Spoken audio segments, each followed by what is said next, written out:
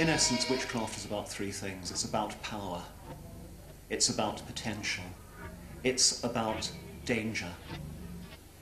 And that's a really exciting bundle of qualities.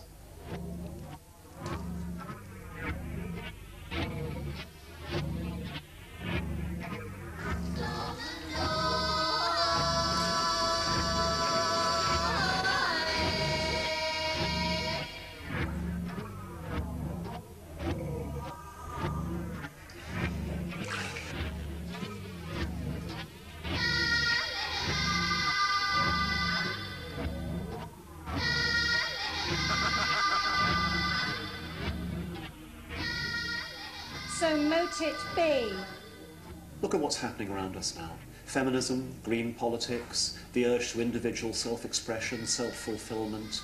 All these are what the modern age has given us. And modern witchcraft does all these things. Therefore, witchcraft today is one of the best expressions of modernity.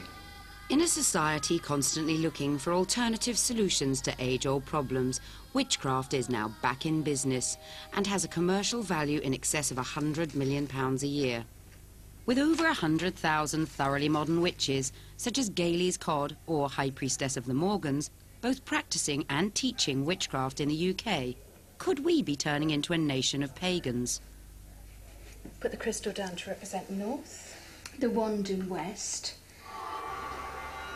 To test this growing trend, a group of women from a variety of religious backgrounds has volunteered to live as witches for one lunar cycle. So that will be a month.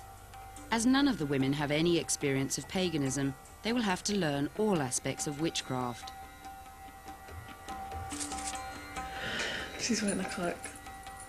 Why are you freaked out? Why are you not freaked out? What if you go to sleep and then you never wake up?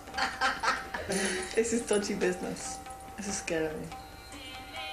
According to witchcraft, we are all affected by the moon's magnetic pull on the earth.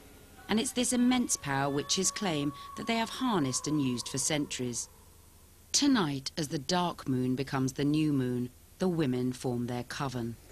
Over the next 29.5 days, they'll share a genuine experiment into the power of witchcraft and magic. What you're entering into for 1 month is not just a system of, oh, I'll do some spells and I'll get exactly what I want out of it. Witchcraft is 2 words.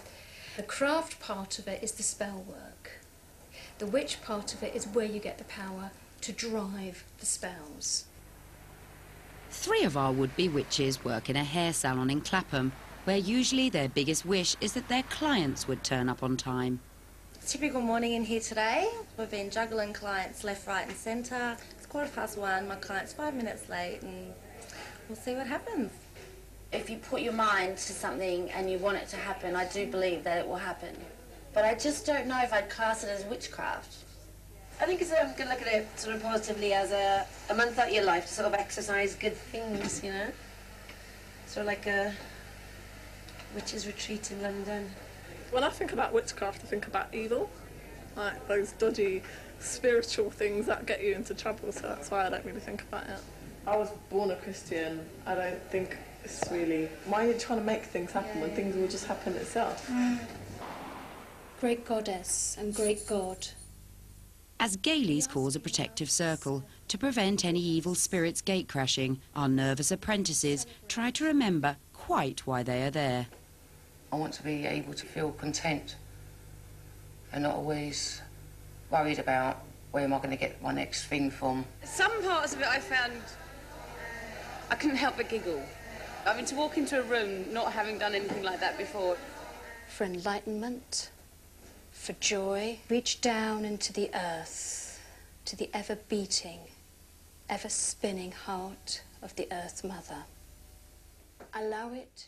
28-year-old Mecca is the first to make a spell. She wants her ex-boyfriend to return the mobile phone he borrowed. To make a spell that every time a phone rings, he feels like he has to come to me with my phone and apologise.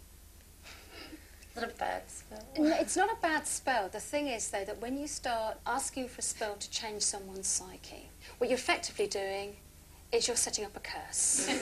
That's evil. I think it is the phone and the man that I'm after, but I think as time is getting on, I think it's more the phone more than the man, because he's just being a complete twat. So what I'd like you to do, almost in a whisper chant, earth, air, fire, water.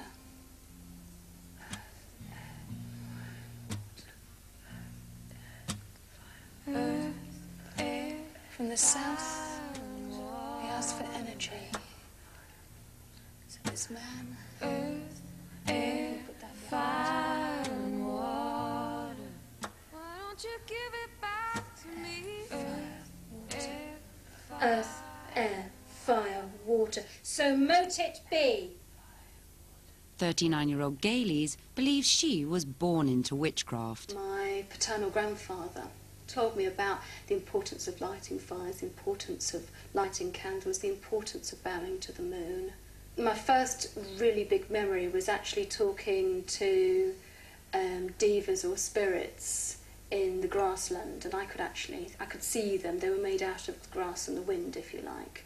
Calm. The girls are on a roll, and the youngest member of the coven decides to break in her wand. But Maria has changed her mind. It's not a Lamborghini she's after, it's just harmony with her mum. She's very old-fashioned and I'm very these days. So can I make her change her views and things? We don't immediately start to think antagonistically. We try and find that common ground. Bay's a really good healing herb. We ask the two people. She's given me these leaves because they're one branch. We're going to be reunited apparently. So I think that should work. But I think the Lamborghini was unlikely. So mote it be. I did feel like a force of good energy between us all, I really did. The coven closes, and our High Priestess of the Morgans takes a more traditional method home. Within 24 hours, some of our fledgling witches are in for a few surprises. No! Yeah, phone's back. No! No! Oh. I love her. 38-year-old unemployed Sam is a single mother with 2 teenage children. She is proving to be the skeptic of the group. Well, she asked us to sweep through our houses to get rid of all the evil energy and bring in all the new things. I have to tie these ribbons on the broom. They're supposed to bring me health, wealth, happiness, long life, fertility. I don't want the fertility one.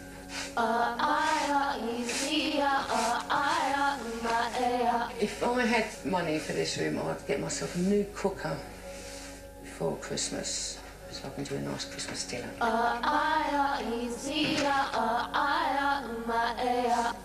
I feel really, really stupid doing this. Out with the bad spirit and don't come back. In with the good spirit and light. I can't remember, I get lost. While Sam remains unconvinced, 34-year-old businesswoman Hannah is our first convert. If you're coming home after 11 o'clock at night, you never, ever, ever get a car parking space outside the front door, ever. But as I was driving home, I thought, right, I'm going to take this seriously and I'm going to believe in it. If when I get home I can get a parking space outside my front door. Sure enough, there were 2 car parking spaces right outside. And that, ridiculous, I know, bizarre, but true.